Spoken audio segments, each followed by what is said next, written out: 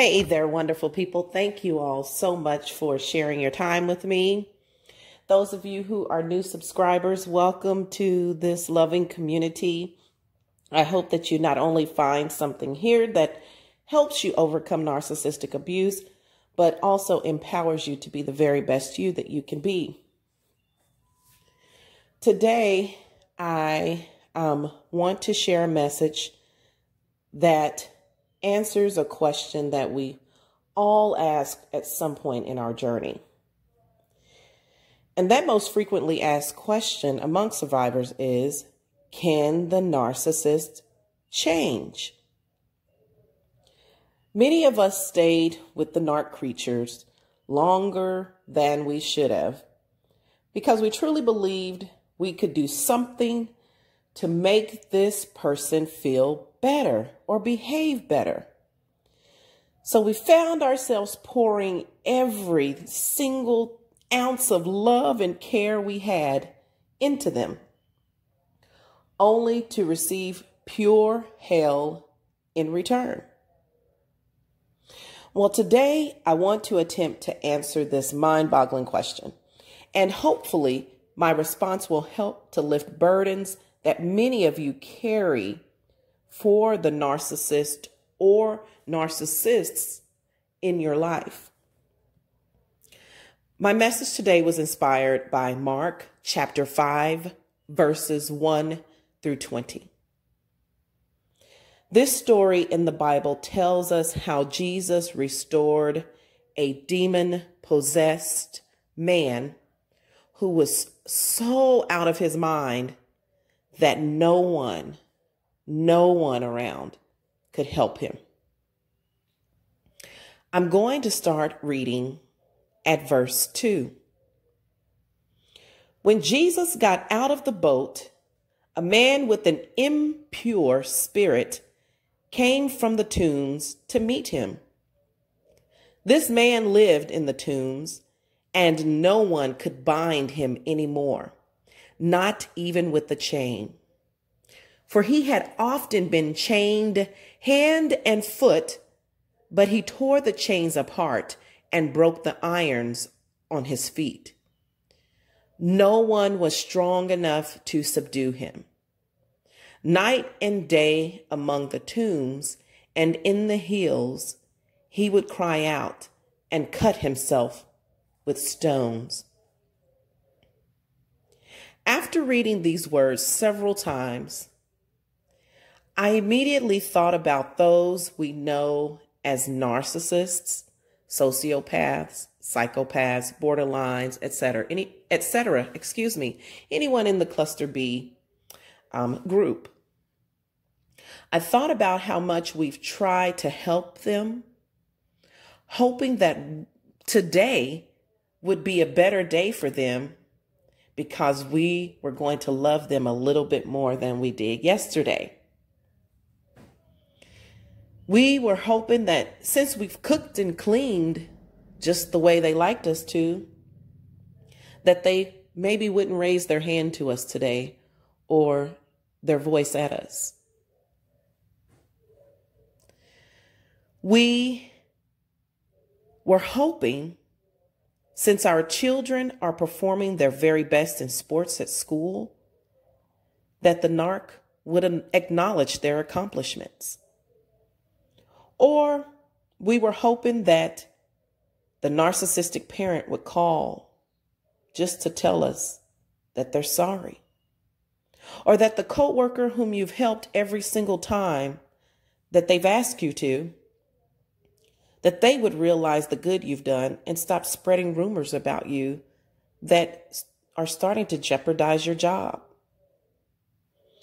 But none of this happened. The narcissist in your life didn't change.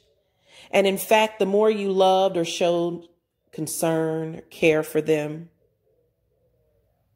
the more or the worse they got, the worse they became.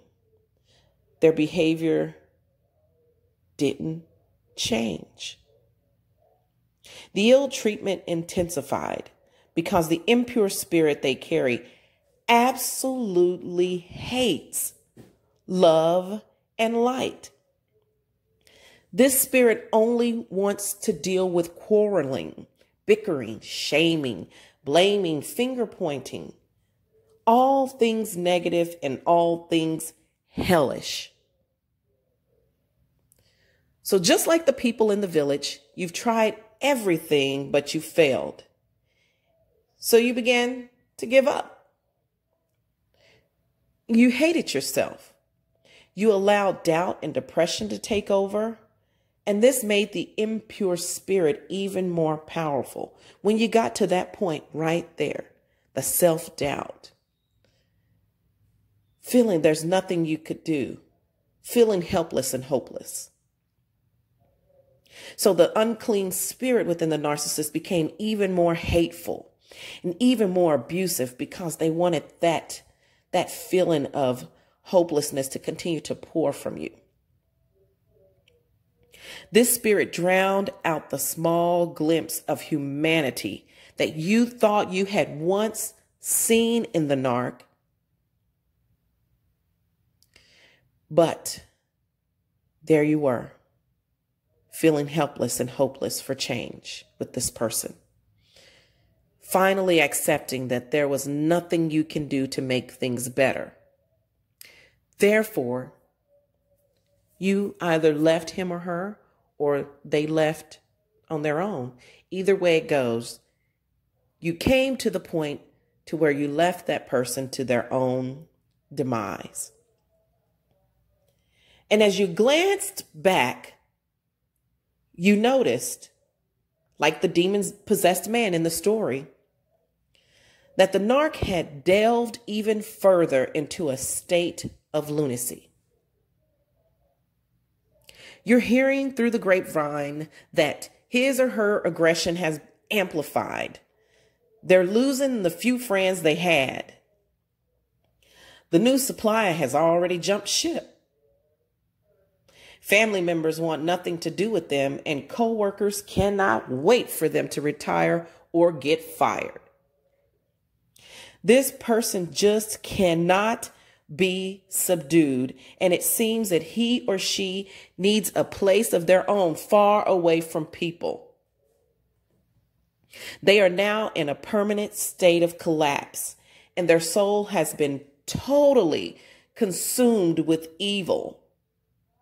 They have hated and raged so much that the number of demons that reside within them has multiplied. They don't know if they're coming or going. There's nothing but utter chaos and turmoil swirling around in the soul of the narcissist. It is in this state of being when the narc actually hits rock bottom. And we know that can be different for every person. But when they hit this point, they're in a full out collapse state with no supply in sight. When he or she is at their absolute worst, that they might be reachable. But hear me out. You are not the one who can reach them. Don't try it. Let's read. When he saw Jesus from a distance, and I'm starting at verse 6, he ran and fell on his knees in front of him.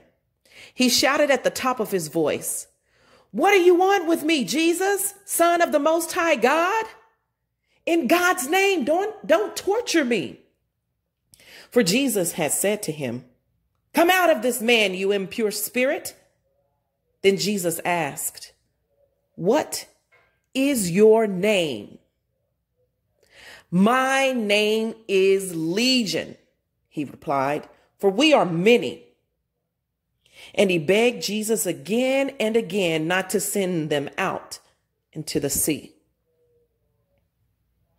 It was at this moment that this man, who was filled with unclean spirits, so many, he no longer even knew the specific name. He just knew that there were a bunch of them And although he chose to live a filthy, disgusting life, working against the light, hating others, trashing his family, lying, cheating, stealing, and maybe even killing, there was a small sliver of humanity within him that cried out to be set free. But only Jesus could hear it or even see it.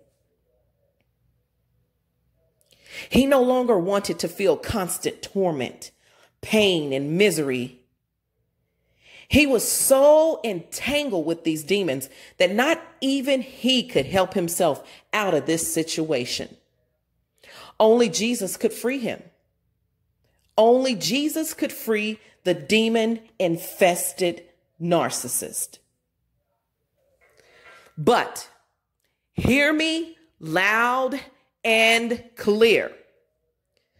The narcissist can only be set free if he or she hits rock bottom. But even if that happens,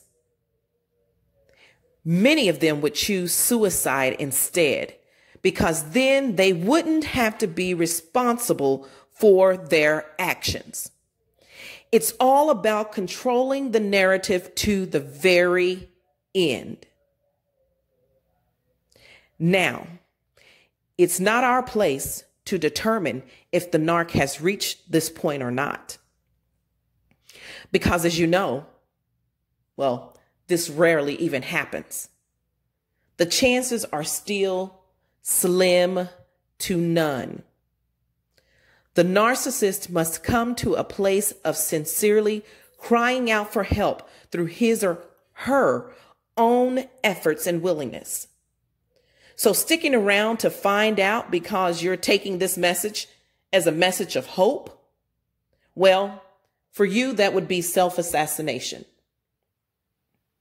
This is not a message of hope for your relationship with the narcissist to get better or to one day be on good terms. No, this is a message of hope from a far, far distance to let you know that if the narcissist that you know has a small amount of humanity left within them, then devastating life events could trigger that sliver of humanity and cause he or she to get a glimpse of themselves and therefore cry out to God for help.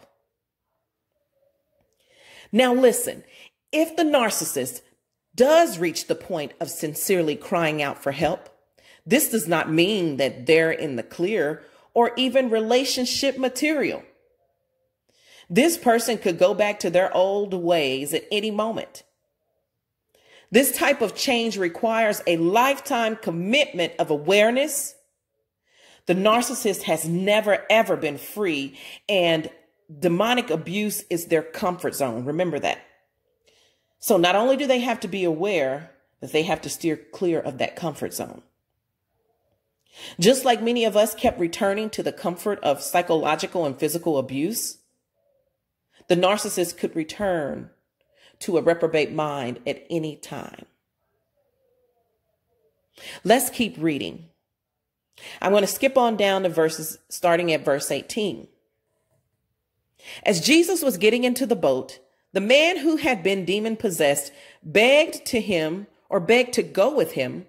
Jesus did not let him, but said, "Go home to your own people and tell them how much the Lord has done for you and how he has had mercy on you." So the man went away and began to tell people how much Jesus had done for him. And all the people were amazed. So you see, it's a lifetime commitment. This man or the narcissist would have to be willing to tell others and show others how different he or she is. They must be consistent. Their words need to match their actions. And he needs to tell them how God's mercy has saved him. This has to be an everyday walk that most narcissists cannot do. Remember, the legion of demons which possess them are ruled by the spirit of Leviathan. And this spirit hates God, and it constantly mocks God, blocking any possibility for the narc to be free or even seeing that he or she is captive to their own evil. They think everything is just fine the way it is, no matter how filthy it is, because filth is all that they have ever known.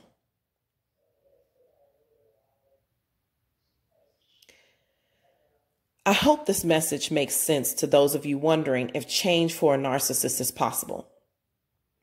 I wanted to use these scriptures in Mark to let you know how difficult even the thought of change is for them.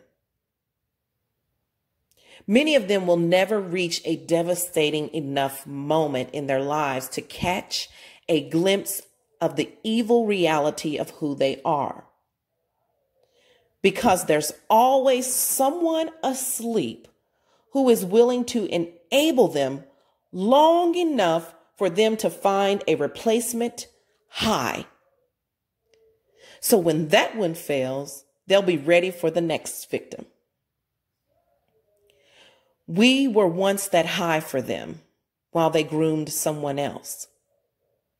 Most of the narcissists we know will never run dry of supply unless they're dying. And at that point of death, well, they're far too self-absorbed to even think of others. So their goal at that point of death is to think about how they can cheat death and escape the fate that every single human being must face. On their deathbed, their last grandiose delusion continues with the possibility that they could be the one to escape. Although no man has ever done this before, and death is promised to everyone, including the narcissist, he or she still will believe that they can escape. No change. Never. Not once. It's not until that last exhale that most of them get a dose or a glimpse of that reality. When their puppet master comes to collect their souls that they have promised through their behavior and their words, their actions, that puppet master comes to collect their souls for their eternal journey of darkness. So you ask, can a narcissist change? I think not. It would truly take a miracle of God that the narcissist would have to, with his or her own free will, accept. The narcissist truly hates God, so the chance of change is pretty much non-existent. Again, I hope that this response was helpful for you. I thank you all so very much for your time. I would love to hear your comments or response. If you've ever met someone who is a narcissist who has made the decision to change, because I haven't heard of one yet, but who has made a decision to change for the better, please let me know in the comments below. And I'm not talking about these fellas who are making YouTube videos where they make money on writing books about narcissism and saying that they have changed a little bit. No, I'm not talking about them. Because we don't know what goes on behind closed doors. We just know that they're able to do something where they make money, and so it works for them. I'm talking about real, true to life change. Someone who has gone back and apologized for their behavior and told others of the mercy that God has bestowed upon them. That's the kind of change I'm talking about.